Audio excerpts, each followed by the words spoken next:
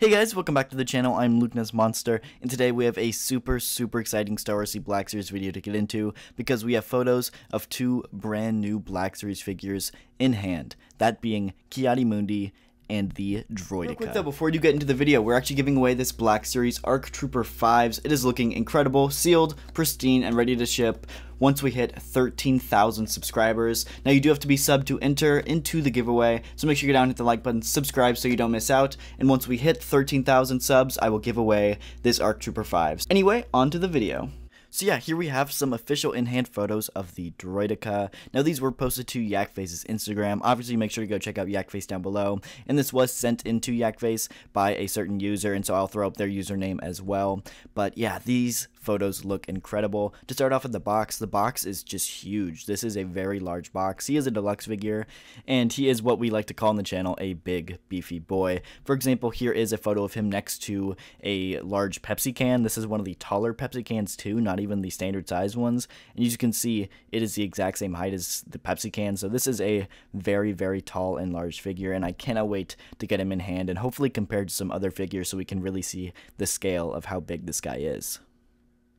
Of course, here are some photos of the Droideka actually posed up into some standard poses, and I think he looks really dang good. I know some people are going to be upset he doesn't come with the shield, but I don't think there's any realistic way to do the shield in like this 6-inch Black Series scale for an affordable price, so I'm really happy that we got what we did get. And here is even the Droideka all rolled up, and I think it looks great rolled up as well. I don't know if I'm going to display it this way, but I'm glad that they decided to put in the engineering to make it roll up and make it look good while it is rolled up.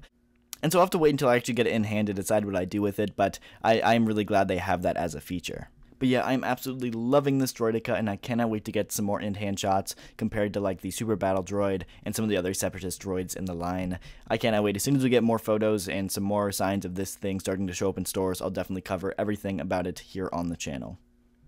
Next up, we have photos of Mundi. These were found by Zach from the Black Series Cantina. Make sure to go check out Zach and his Instagram linked in the description. But of course, these photos were from Facebook, and the Facebook user will be listed on screen as well. Mundi is looking incredible. Obviously, we just got some of those official glam shots yesterday, and now we are getting in-hand photos just a day later, which is super cool, super crazy. Really excited to see Mundi. Here he is out of the box, and I absolutely love how he looks. It is a completely pinless look from head to toe, which I love. I'm so glad that they've been doing the pinless look, I guess, over the last year, almost 2 years now. It's been really paying off, and Mundi here looks great.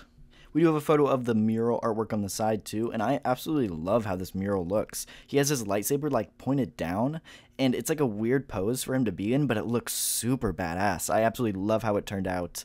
One of my favorite murals we've seen in a long time from the Black Series. Like I'm really digging this one. As soon as we get any more information about these guys regarding like shipping and release dates, as well as more in-hand photos, I'll definitely cover it here on the channel for you guys. So make sure to go down and hit the like button and subscribe so you don't miss out on any future Black Series news like this. But that is going to do it for this episode of Lukenessmonster. So if you did enjoy, hit that like button, subscribe, and I'll see you guys in the next video. Thank you so much for watching.